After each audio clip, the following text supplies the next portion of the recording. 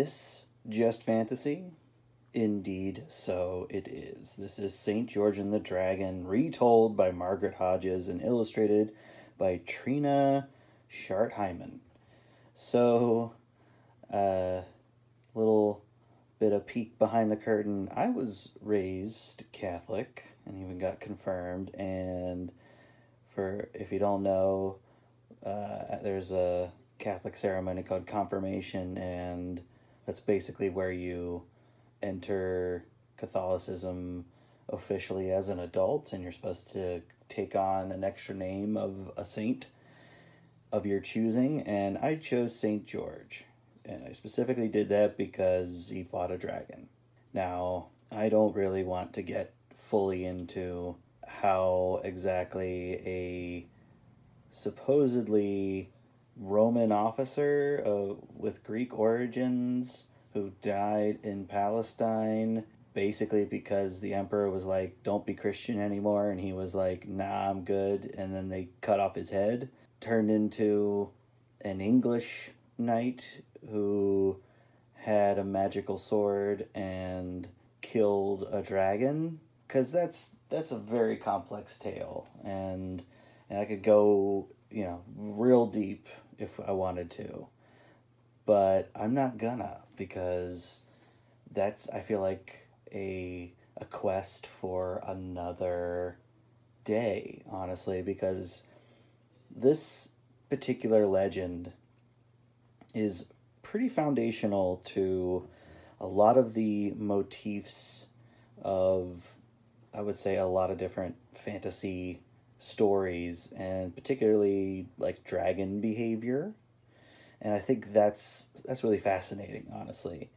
And from what I have done in my little bit of research is that the motif of like a soldier attacking a serpent on horseback was just a thing, like, since Roman times, and it was just iconography that was continued on for military purposes. And since George was considered a patron saint of the military, he was just started to be depicted as a guy on horseback with a lance killing like a serpent. And then at some point somebody was like, well, let me tell you the origin story of that image, and basically just glommed on what they knew about, or a dragon legend they knew, and attached it to George. But that's enough of that. This is a book from my childhood that I clearly read a lot. It's definitely dog-eared and such. And by read a lot, I mean I looked at it a lot. And that's mostly what we're going to be doing here, is just looking at the visuals of this, because I kind of wanted to do something different. We've been doing a lot of comics lately, and that's what mostly I would imagine I'll be doing. But I kind of wanted to just take a little break. And also, the day of recording, this is St. George's feast day. It just happened that way, folks. I don't know how. But I just thought that would be fun to talk about this book. And this will be our first introduction to St. George as a figure of legend, as a mythological archetype, and also some really, I think, lovely art. First of all, I love this cover. I love these very embellished borders with illustrations in them. It's very Ivan Bilibin, who's one of my favorite illustrators, who's a Russian illustrator. But I just, we get our St. George, and we get our dragon, which this dragon, let's give him a proper look. Really love this. And also the quality of the watercolor paintings of this book is gorgeous, honestly. Got our blonde white dude, who apparently, if you want to call him historical, which he maybe is, maybe isn't, he supposedly was Greek and Syrian, and I don't know. He doesn't look Greek or Syrian to me. But anyway, let's get into it. And again, more of this like border motif. There's a lot of great embellishments, and also, so this is definitely a very mythological approach to Saint George, because like there's like angels and stuff up here, and he's got his cross, which again, he's not a there's not a very little hint that he was a Roman era figure in this book. It's definitely a medieval looking book. And there's English fairies here, and I'm fine with that because it's a myth anyway, so might as well embrace that. Look at this 2-page spread here. And I love these kind of border elements, and the Golden Legend adapted by Margaret Hodges. So Golden Legend is basically where the story of St. George and the Dragon comes from. And it's like, I think like the 11th century, and he was supposedly from the 4th century. It doesn't quite add up because basically it took until the 11th century for people to say, oh yeah, he fought a dragon too. But yeah, Margaret from Edmund Spenser's Faerie Queen. So basically, yes, this is retelling of the tale through the lens of the Faerie Queen, which I think, I don't know, that's just great look, or a great angle to come at it when it comes to creating the art for it. And I love all these little fairy guys.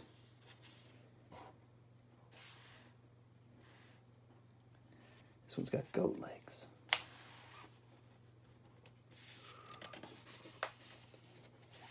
So yeah, we're already getting amazing artwork, and it's just like the preamble.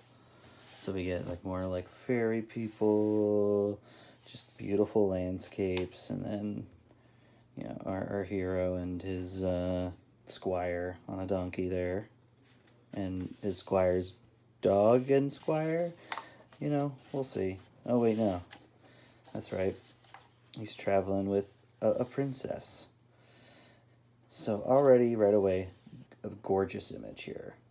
And honestly, I love that, like, he's on this big, majestic horse, and she's just on this donkey, and she's got a lamb, and I imagine that the lamb is in reference to something Christian, maybe. Who knows?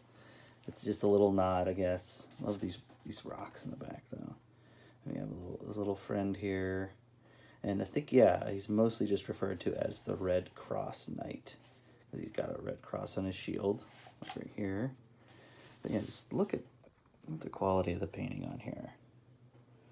And it's kind of a mix of, like, when it comes to his armor, it looks like it's somewhat referenced, but it's like a mix because he's got kind of this, like, chainmail tights on or something. But anyway, they're paying attention to, like, this kind of fun little, like, reins and bridle kind of decorative bits. And his horse blanket here, and then this little guy right here. And also there's, like, little paths in the back there, or possibly crop circles, who knows. And I like this little princess get up here. And then, all this kind of heraldry stuff in here. It's fun. And apparently he doesn't know his name or where he's from or anything. But he's sent by the Queen of the Fairies. Yeah, just look at this cool, like, little Viking ship, this checkerboard. Like, how rich visually is this book? This children's book, mind you. It's clearly, like, the method is watercolor over ink. And, I mean, I'm always going to love that look because I'm an ink artist myself. But, like, there's just such a great use of color. And such a delicate touch when it comes to all these things, especially, like, look how faint it gets over, like, her veil there. And she's she's rendering these animals with lots of care, and this like kind of dwarf elf dude, like everything. You know, and it's definitely like a iconic look for all these characters. Yes, and they reach where they're ended up. Looks like she's staying in this little hovel, which I love, this little hovel that's got like trees growing out of it. Little dude's cooking in there, and he's, I guess, up there with some old hermit. Okay, it's an old hermit's hub, and he's introducing him to this city, which I love that the city stretches past the borders right here. Man, I want to see more of this artist's work. Yeah, and there's some angels floating around there. Man, look at this fairy right in here.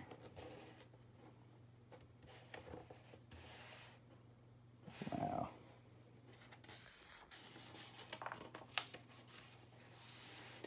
More of these gorgeous illustrations in the periphery, and then we come to this little village, and apparently, yes, they're in England.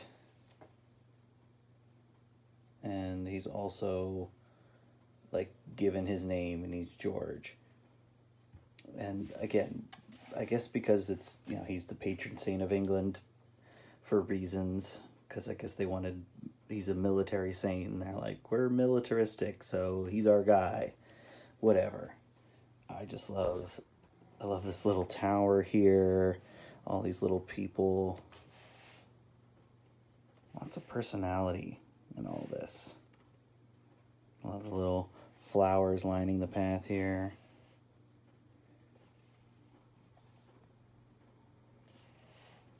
Yeah, this is some seriously amazing watercolor painting. So here, with little ado, here is the first face-off of St. George against the dragon, which I don't know why they're calling him St. George already, because he's still alive, and you can only be a saint once you're dead. Just the facts, folks. That's just me. And man, is this a killer dragon. So he's kind of, it's funny, I love the ears, and it makes me think of Godzilla, frankly, or at least early versions of Godzilla that have his little ears.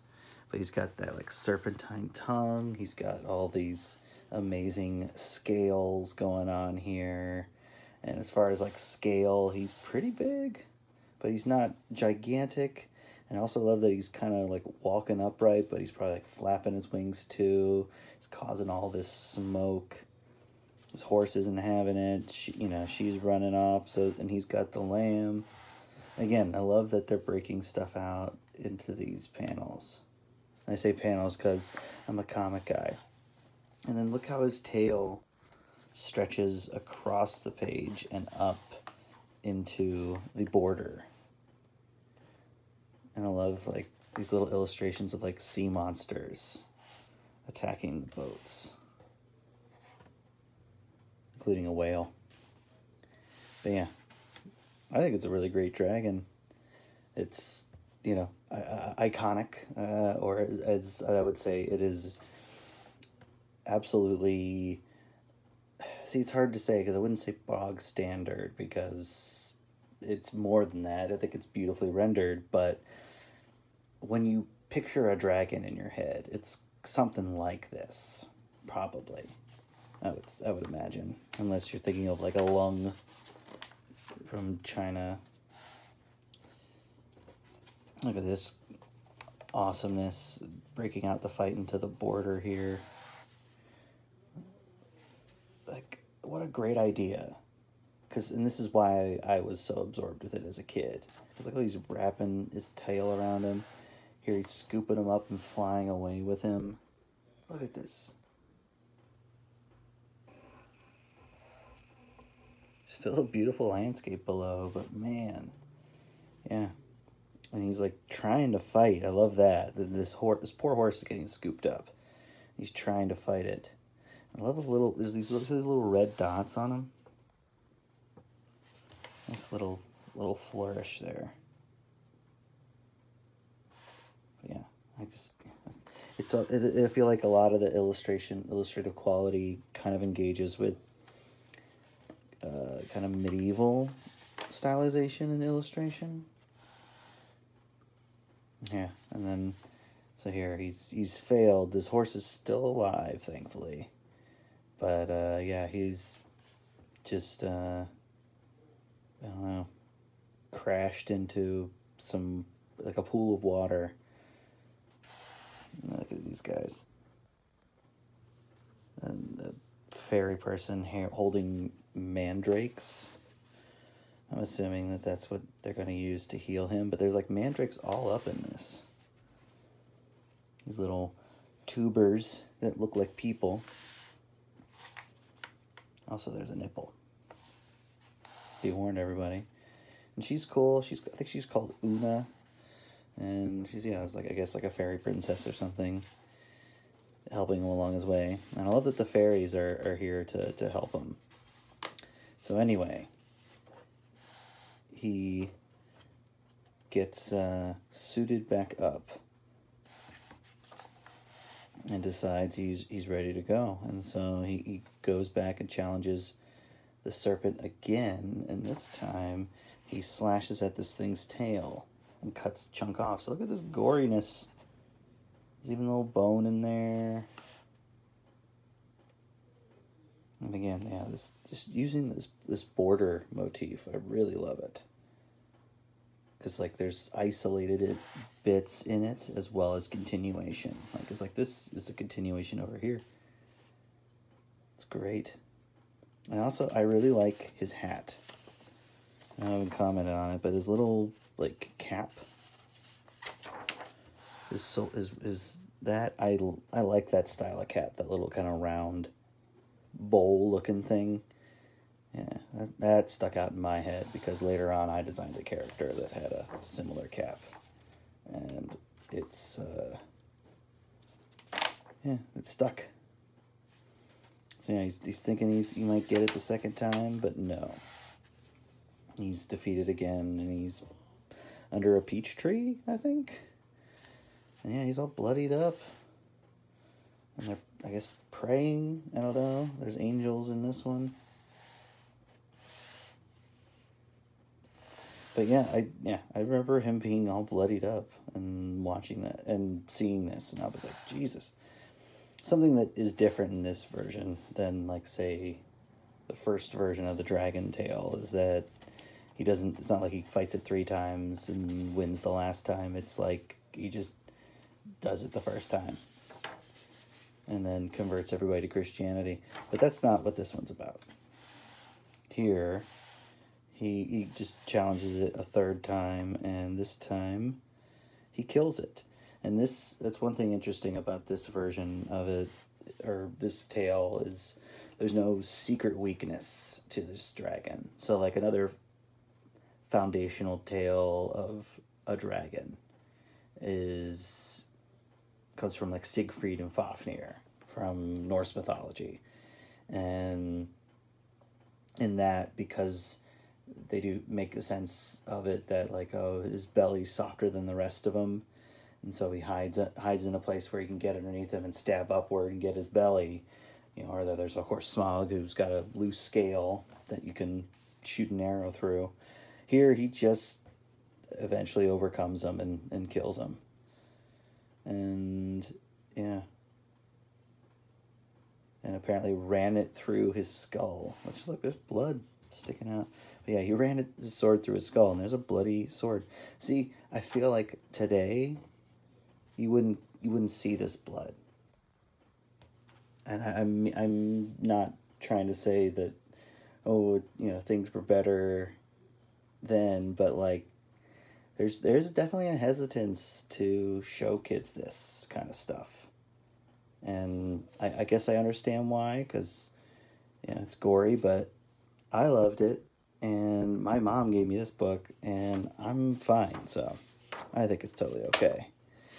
And anyway, he's saved this town. I really like this hero's welcome image. They got all their flowers out and all these kids here.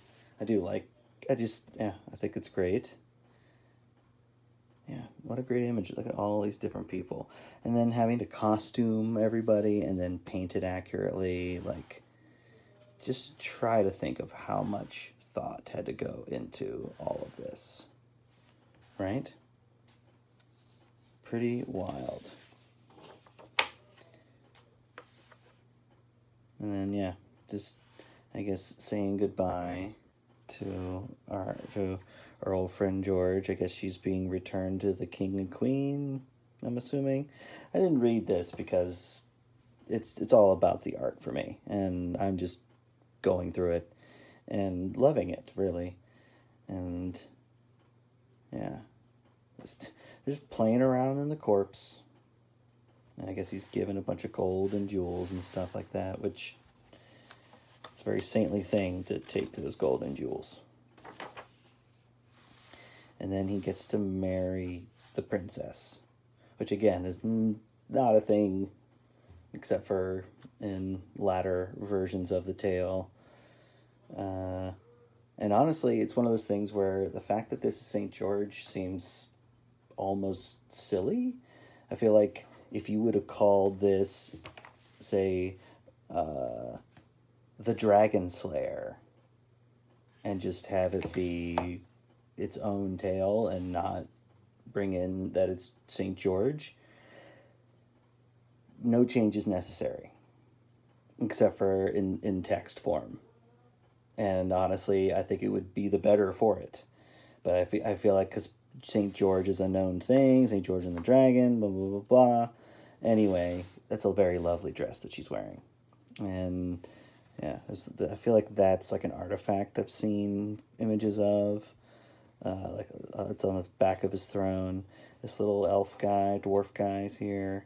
Again, it's all got this fantasy stuff. There's a cat looking at us. I love it. There's all this fantasy, elven, fairy stuff, and yet it's St. George. And then here, they I guess leave together, or he leaves. I don't even know. Okay, yeah, so I guess the Fairy Queen asks him to go do deeds for him, or Fairy Queen. Oh yeah, so I guess the Fairy Queen asks him to do deeds for her. Good for him. He's got a steady job, and he's married a princess. And I feel like this is the illustrator just doing a self-portrait here, which I love. And I love this. It's maybe like the writer there, and this is the person who they're inspired by. I'm just guessing. But anyway, and the dog and cat are probably hers. Anyway, I love this book. I think it's beautiful.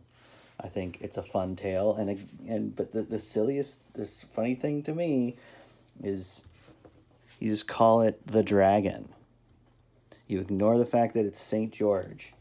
And I think it's the same story, and to me even better, because I find it so confused. I find much of the St. George myth and how he shows up in so many medieval stories as like a contemporary medieval figure so strange. But I guess it's kind of like people will, instead of creating a new thing, they will make an adaptation of a classic thing or of a known property.